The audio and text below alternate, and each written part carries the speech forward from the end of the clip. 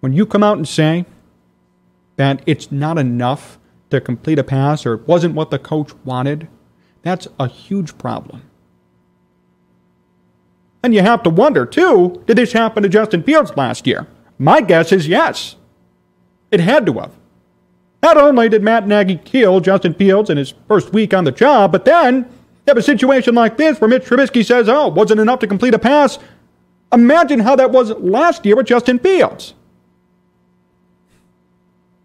That gives you more insight into why his stat line was so bad. Obviously, many other factors, bad wide receivers, bad O-line, not enough time to throw the football, but also a bad game plan.